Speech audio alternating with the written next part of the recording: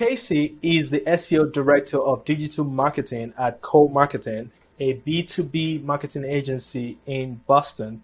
She has been in the digital space since around when Facebook launched, working on both agency side and in-house, and she is a frequent writer and speaker. Casie once compared at shock at being invited to speak at MozCon to how Taylor Swift reacts every single time she wins an award.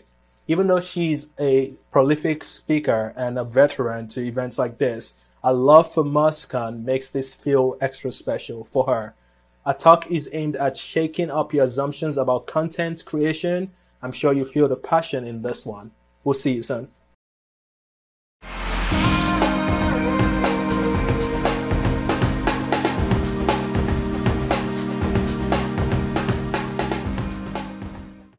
Hello, MozCon. I am so happy to see you. I'm so happy to be here talking about content, counterintuitive content. As you know, I'd love to talk about content. I've talked a lot about content over the years. Content problems, memorable content, repurposing content, visual content, customer-driven content, content with data, content promotion, content gaps, and of course, counterintuitive content. Well, what does that actually mean? Well, we'll get to that.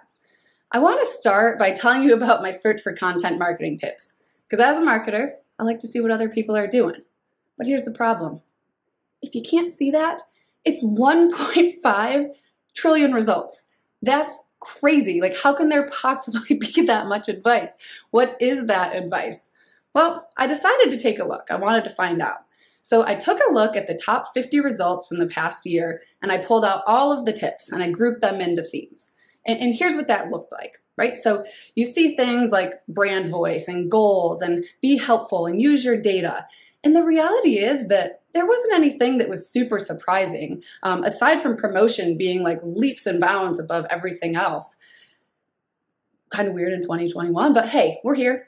The thing that did stand out to me was new mediums. And so I grouped things like video and podcasting, and that makes sense, right? This isn't surprising because things change, trends change, but this isn't necessarily the advice we got 5 years ago, and I can prove it. And look, we were still talking about promotion, we were still talking about headlines, but we were talking about like user-generated content and guest posting and being creative, and we were really high on how to format your post lists. Those are still good, right? We're also high on buyer personas. Thank goodness those went away. And there was also this, so thanks for that, Google. And that's the thing with content. There's good advice, there's bad advice, there's also advice that was once good, but now it's bad. And then there's advice that maybe it's good, but it just doesn't make sense for everybody. And that's the thing. If you're a content marketer who's been doing it a while, if you're new, it can be really hard to figure out what to do because like I said, the technology changes, search results change, user behavior changes. And that's where this idea of counterintuitive content comes in. So counterintuitive content is the idea of bucking trends to do what's right for your site, right? Do what's right for you. And here's some examples. So BuzzSumo comes out with this piece every year, right? They take a look at what makes the best headlines. They look at 100 billion posts. That's a lot of posts. That should give us good data. Well, here's what they found. The best headlines have 11 words, 65 characters, and you should use the number 10 in your headlines. Okay, sure. Here's what happens for co-marketing. We have this piece that's been around for years, right? Has 7 words, 47 characters, and it uses the number 14. So maybe we shouldn't blindly follow that advice. Let's look at some other examples. So you hear a lot about frequency, right? That was one of the things that came out in the tips, and the amount you should be posting. And really, we've always kind of been told more is better. Well, here's a client that we've been working with for several years. And when we first started with them, that red arrow, we were creating 20 assets a month. Right? That's a lot of content, but they wanted to move fast. They wanted to rank fast. Okay, we're going to do it. Well, guess what happened after 6 months? Thing that usually happens. Budgets are cut, resources changed, and we went from 20 pieces of content a month to 4. Now, you'd think that traffic wouldn't improve all that much after that, right? But check this out. Traffic not only improved, but the end of last year where you see those big green spikes, we had been producing 2 posts a month. So maybe more content isn't necessarily better. Oh, and here's their leads, right? So when we cut back on content, we started focusing on optimizing older posts and adding calls to action across the site to improve lead generation. So maybe less content's not a bad thing. This client would agree. For years, we were told to have a bigger site, right? Bigger sites perform better. Well, that's sort of changed because yeah, it can be, unless you have stuff on there that's no longer valuable. And look, if you've ever gone back and looked at your old posts that you've written, or you've gone back and done a data dump of your posts, you're gonna find things that really aren't that valuable. And so this is what we did for a client. We took a look at the data and we found, look, there's a ton of content on here that we don't need. And so we got rid of it at the end of August. And check out what happened in October, right? We cleaned up that content and now the search engines aren't crawling this junk content, right? That helped. So not having this huge site with all this content was needed. Now, I'm gonna kick it back old school because yeah, these tips are tied to blogs and writing. Well, what about print? We know that print's dead, obviously. Well, someone tell that to Yankee Candle because they still send out a ton of direct mail. And one of these things is a catalog that has scratch and sniff. That is brilliant because I can't tell you how many times I've gotten a Yankee Candle and thought to myself, I'm not gonna buy this. I don't know what this smells like. Scratch and sniff, print, brilliant. And look, I think they seem to be doing all right. Although I will say, you know, maybe 2020 was so good because people were stuck in their houses and they realized like, hey, I need this place to smell a little better. But it's cool to see that, hey, print can still be done. The things that we know aren't necessarily true. Now, before we jump into adapting your own strategy, I want to end on this one. Because if we go back to our content promotion tips, our content marketing tips, promotion was the top tip. And of those, 25% were around social media. Well, at the time I was putting together this presentation, I saw this study come up in our news. 61% of marketers are boosting their investment in Instagram. You know what the best part about that article is? This right here. Instagram was not at the top of the list of the most effective social media channels for reaching business goals. What? To me, this is the perfect example of people doing something because they're supposed to. Why are you spending effort, time, and money for something that isn't effective? I've said it before, I'll say it again, there is no one-size-fits-all solution to content marketing. And while, yeah, there's some great advice out there, what we have to realize is things change, right? Those things change. And sometimes you have to think counterintuitively. And that means you need to understand your landscape and your content has to be about you. Which goes to this idea of content landscaping. It's taking stock of the elements to know where you stand and what you need. Because in order to create better content, to have a better content marketing, you have to look at the landscape. And these are the elements of that. We need to understand our existing efforts. We need to look at performance. We want to understand the competitors. Of course, we need to know what's happening with search and our keyword landscape. We want to understand social. And yeah, we need to know what's new and what's coming down the pipe. So let's start with what I like to think of as the foundation of our landscaping, and that's your existing efforts. Because when we're talking about our strategy and we're talking about how to get better, we have to know what we've already tried and what we've already done. Every year, clients ask me, what results can we expect this year, right? What are our goals for next year? And honestly, it's a great question because it forces me to look at what we're doing and it forces me to understand what we can modify and do better. And when it comes to understanding our existing content efforts, we need to ask ourselves questions like this. How much content are we actually creating? And of that, how much content actually went live? What types of content did we create? What's the process for that? How much did it actually cost? And these are important because it leads to something like this. So this is an internal email I created for client planning for their 2020 goals. And what you'll see I noted here is this year's numbers were so huge because they hadn't previously focused on SEO. 2020 will be harder and we have a reduced budget. I had to look at what we did, I had to look at what the results were, and I had to look at what our budget was in order to understand what we should do and what we should expect. Because to help guide our strategy, give them accurate numbers, and understand the future, I had to look at the present and I had to look at the past. Because here's the thing, knowing what's happening, understanding those efforts helps me to dictate what's going on. And I need to understand performance, right? We know about performance. It was in there in 2015. It's in there in 2020. It's never going to change. It's always going to be in there. And here, if we go back to that goals email, so a big part of our content strategy, and really the reason clients pay us, is for generating leads. And one of the ways we're doing that is through the creation of banners that we're placing throughout the site, right? So if you look at these numbers, as again was going into 2020, and if you look at these numbers, you can see that 2019 was actually down. But for 2020, I was proposing that we were actually going to go higher. And what I found was I knew that the banners had started making an impact. Like I knew that they were starting to lead to better performance. And that helped me feel confident that we could actually grow leads versus what we saw last year. And what's more important is that normally we wouldn't tell our clients to give us budget to create images. Like that's not really our strong suit, but we knew that they were working. So it's, hey, let's focus our budget on this thing and make it a priority. The most important thing to think about when it comes to performance is your goals, right? What were your goals and did you hit them? And look, you don't need to do this for every single piece of content, but you do need to have a general idea. And if you don't have goals, well, it's time to set some, right? Gotta have some goals. Here's an example of that in action. So I'm really big into these like guide style assets for my clients. They're amazing, right? Like we crush the featured snippets, they drive tons of traffic, tons of leads. And so at the beginning of 2019, I had this client, right? And we started creating these guides for them. And for all intents and purposes, this strategy should have worked, right? The guide had everything it needed from a SERP perspective. It's probably 25 words, it had GIFs and charts, has banners, but it just wouldn't move past the second page. We built links to it, we added internal crosslinks, we built supporting content, nothing. And so I thought, okay, maybe it's just this term. So we did it for another one, for a different keyword. And guess what? That didn't move either.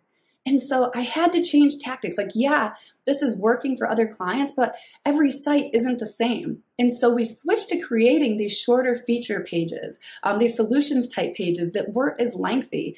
We also switched to optimizing old pieces of content. And this was the result. When we shifted, visibility improved and traffic started growing. Should we have adjusted sooner? Maybe, but what's key here is that what works for one site doesn't always work for another. And by understanding the goals of our content and the goals of our program, we were able to adjust and adapt. So I know that can be hard, right? How do we even know where to look? Well, when it comes to performance, I really like to look for outliers. And I love looking in Search Console to see like what stands out. So this is a medical client and their core products are AEDs. And if we look at this, impressions are miles above the rest of everything else, but our traffic doesn't reflect that. And if you look at the SERPs, they don't appear to be ranking for AEDs at all, except when I dug in, they are. They're actually in the people also ask box. And what's so important about this is that their team has really been pushing back on these types of higher level assets, right? One of the key arguments is our buyers don't need to know what it is. They don't need this high level advice. They're already educated. And maybe that's true, but with this search result, the intent is varied. So it has this high level content, but it also has shopping results. And so this helped us prove the value that this is the type of content we need to be there, but also let's put products on those pages so we're hitting those people who are qualified buyers. Now, I mentioned this in the past, but if you're looking at Search Console, take a look at what's driving impressions but not clicks. What's ranking but has a low click-through rate, because this is great opportunity for easy wins. It really is. Like, what does the search result look like for that term? And more specifically, what does your result look like? Right? Why is that click-through rate so low? Because maybe all you need is a title tag update, a content refresh. Like maybe you need to change the title. But it might not be the highest priority, but if it's working, like take advantage of that. Sometimes there's just easy wins in this. The same thing can apply to just like looking at what you're ranking for that maybe you're not aware of. So I like to just throw the domain into SEMrush to see what keywords we might be ranking for that I didn't even know about, right? Are there any in positions 3 through 10? Are there any opportunities to update things, to write a new piece? If I'm looking at this, if I'm looking at co-marketings data, maybe we update, Google SEO best practices 2017. Or honestly, if we're thinking counterintuitively, maybe we get rid of that because I'm not sure I want people who are coming in looking for 2017 best practices. We also can look at competitors. And look, I'm never going to tell you to copy your competitors. I'm just not. But I am going to tell you to make sure you understand what it is they're doing. I have a client in the cybersecurity space, and we are running paid LinkedIn campaigns for them. And one of the challenges we've been having is that the creative just isn't sticking, right? Nothing's sticking like we'd like it. We're targeting CISOs, we're targeting VPs, like a pretty serious crowd. And here's the thing, like this is one of their competitors, and this is the type of content that you see. It's pretty basic, standard ad fare that you just gloss over because it's boring. But to be fair, we were kind of doing that too because that's the status quo. Well, when we started digging in and looking at what competitors were doing, we also found this. So one of their competitors is creating these pretty creative, eye-catching ads. And we were able to look at that data to see, hey, people are liking this, people are sharing this, like maybe this crowd isn't quite as staunchy as we thought. And so we changed our ads to create something a little bit more eye-catching, a little bit more out there. And it's honestly one of our best performing ads, but we never would have been able to do that if we didn't see the competitors doing something of the sort, right? We were able to go to our client and say, hey, let's take a chance, right? And again, that's just something that you get used to doing. But looking at the competitive landscape can just help you to see like, hey, maybe there's something else I'm missing or I'm not even thinking about. I can go on and on about social networks and how I feel about them all day long. But I will say there are a lot of good things in them. And one of those is the ad transparency. So if you look at LinkedIn, you can go to a specific page. And if you look at their posts, there's an ads button. So you can see exactly what ads your competitors are running. You can see the creative. You can see if people are sharing it. You can see if they're commenting on it. I think it's really cool just to understand that. Facebook has something similar. So Facebook has their ads library where you can search by keyword. You can search for individual advertisers. And again, same concept. So you can go through and see, are people actually advertising on these different keywords? What are my competitors talking about? How are they saying it? How is the audience reacting? That is amazing research, right? We don't get that all the time.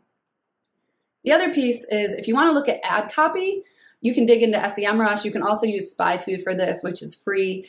But what I like is I can look to see what they're using in their ad copy, like the types of keywords, the type of messaging they're using. Because look, at the end of the day, you're not necessarily going to copy your competitors, but it can inform your strategy and maybe get your boss to take a chance on something they might not have. So to me, this might be one of the most important parts of understanding your content strategy, or in the case of many, reevaluating. So when I talk about the search landscape and I talk about the keyword landscape, I think a lot about what we do. And at the beginning of every program, we do this super intensive deep dive to determine what we want to focus on, right? This huge keyword research doc where we look at all the landscape and we figure out here's what our priority keywords are going to be, but here's what everything that's being searched. This doc guides us. But what I can tell you is this. We often forget to go back and reevaluate those keywords, right? A year or two in, yeah, like we're doing really well for these things. We're still targeting. Maybe we added some more. But what are we actually looking at, right? Maybe they're ranking, maybe they're driving traffic, but is it the right traffic? Look, as marketers, we see a chart moving up and our brains go, yay. But just because something is driving traffic, it doesn't mean it's the right traffic. So again, this is where we have to think counterintuitively. Traffic's going up, but what about your bounce rate? What about your conversions? So my client sells Tide clocks, and they recently had an asset move into position 2 for a keyword that has 27,000 searches per month. Like, that's a big win, right? And we look at this data, and that asset is now 50% of their organic traffic. And at first we were pumped, right? Like, we've been moving this asset, like we've seen it move up the ranks, we've seen it started gaining traffic, but you can see what happened in May. Cool. Except when we started putting together the report, we can see that it's actually not driving any sales, and it never has. This is a $4,000 clock. And while the search results used to actually be similar, they've changed a lot. And so now you see these like lower cost digital clocks and you see Amazon. And so that intent is very different. The people who are buying that are very different. And so we had to change our perspective on it. Right? We're not going to try to give them these assets that, yeah, drive a lot of traffic but aren't relevant. We have to go back and reevaluate our keywords and reevaluate those pieces of content to see what are the ones that actually have a high buying intent. Right? And that can be a hard mindset to change because, again, We like traffic. The cool thing is that we can do this pretty quickly. So I think when I think about, oh God, I have to go back and redo my work, but there's tools that do this. And so we can use Moz's SERP analysis tool to see like what content's ranking, what keywords are in it, what type of content do we need. Like that stuff is amazing and it's all in one place. SEMrush also has their content template tool, and that'll show you like related keywords. It'll show you like the readability. It'll show you like the recommended length. And again, it'll show you the competitors that are actually ranking for that. So again, you can get a sense of, well, what does this look like now and who are the people who are there? Another tool that I shared a couple years ago, but I really like and I still think is valuable is Storybase. And one of the reasons I think it's valuable is because they show you demographics by your keywords. And that seems pretty important, right? So it's paid, but there's a free version of this. So this tool is demographics.io, and it's actually powered by Storybase. Shout out to Mike King, who brought this to my attention. But what's amazing about this is that what we can see here for that Tide Clock search is, look, there's not a lot of 18 to 24-year-olds looking for a $4,000 Tide Clock. Not shocking. The majority of that demographic is 55 plus. So that's who we want to tailor our content to, right? That's who we need to speak to. And that's a certain style of writing that informs what we're doing. If you're running paid campaigns, I also love to look at search query reports. It just gives me a sense of like what people are looking for, like both relevant and irrelevant. I said this before, but again, to me, this keyword and search piece is one of the most important parts of your strategy. Because at the end of the day, if we aren't showing business results, we aren't doing our jobs, right? And we need to understand that keyword landscape. We need to understand the intent to do so. I'll keep this piece short, but we do have to consider the social landscape as well. Remember this, right? People investing in Instagram, even though it might not be effective, it can be valuable. I mentioned a LinkedIn campaign earlier that we're running. And to be fair, it's one of the best lead generators that we have. It drives qualified leads. But that doesn't mean that every channel is for everyone. And that's what we have to understand.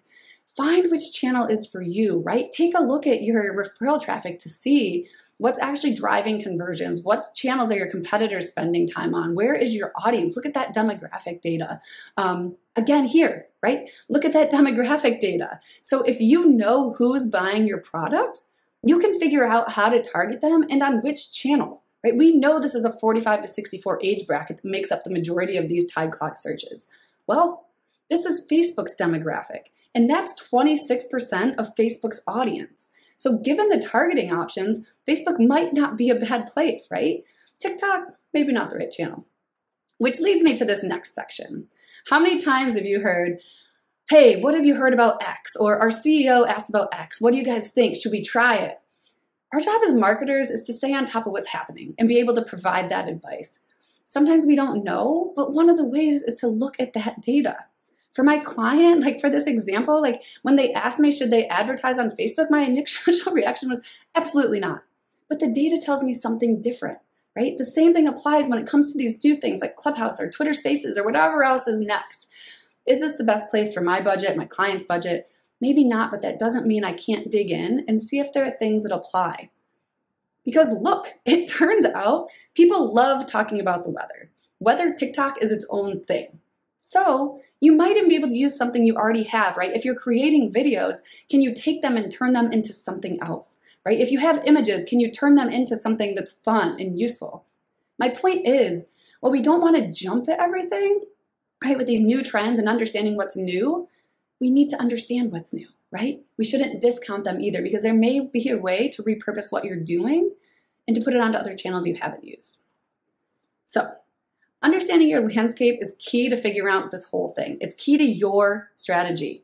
All these things we just looked at, it's about you, right? It's not about the advice you're finding online. It's not about trying to be everything to everyone. It's not even about using everything I just gave you. Some of it might work, some of it might not, and that's okay. You have to be okay with that.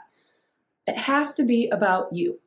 So, all of this leads us to how can we create content on our own terms? And this comes down to 5 things. That first thing is testing. And one of the problems we have as content marketers is there really isn't a lot of room for failure, right? So this idea of testing can be a little bit abstract. Like I spent all this time on research, I spent all my time and money on this piece. I don't have time to test it.